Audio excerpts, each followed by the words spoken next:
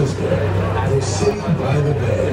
And on behalf of Alcatraz Cruises, our captain and crew, a very warm welcome to our Guardians of the Gate, San Francisco Bay Cruise.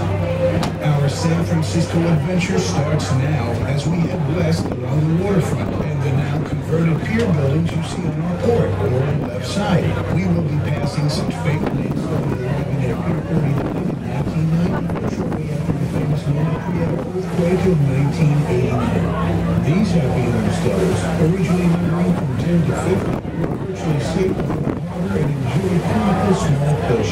Word of the good life spread quickly, and a sea lion population sometimes now reaches several hundred. However, in the summer months, most travel south and return in the fall. It's just a short walk to the end of the pier, so you might want to go see our furry friends for yourselves. Residents and their guests. Aquatic Park is a beautiful setting with large lawn areas, a sandy and protected beach, and a year-round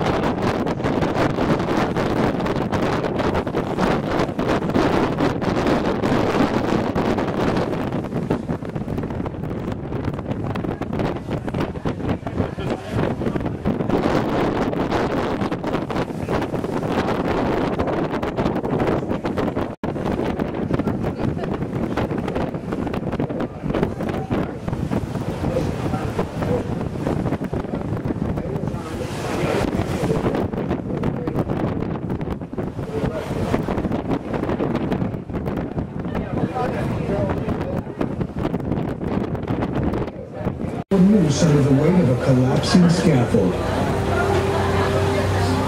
The bridge has continuously painted its signature, International Orange, actually to make it more visible in the frequent fog. A big improvement over the yellow with black stripes the U.S. Navy wanted.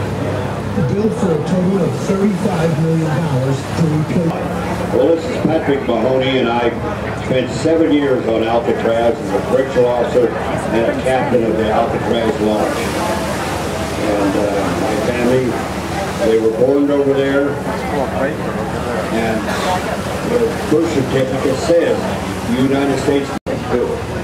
But it was a lot of comedy involved, even though it was very dangerous and serious, but it was still comedy. And we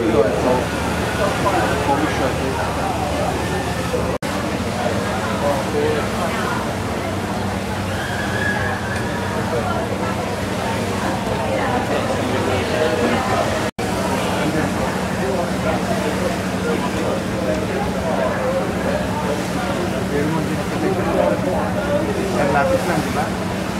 Tapos yung kaya.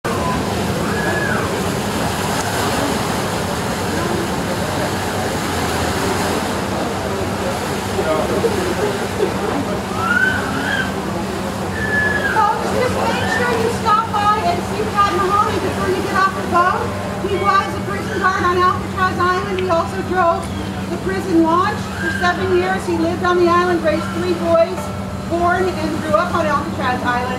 He's the living history of Alcatraz Island.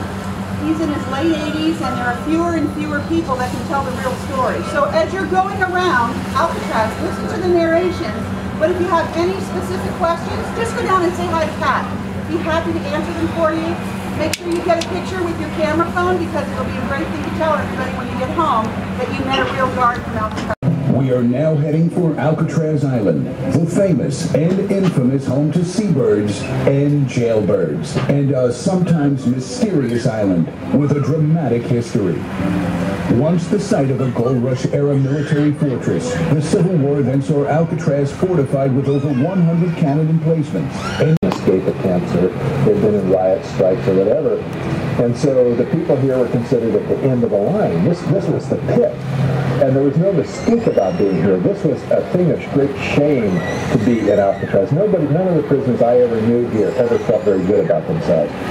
In the next few minutes, we'll explore the island's history and hear firsthand on the myths and mysteries of this unique rocky outcropping. We'll share stories from early escape attempts by military prisoners into San Francisco from all over the world.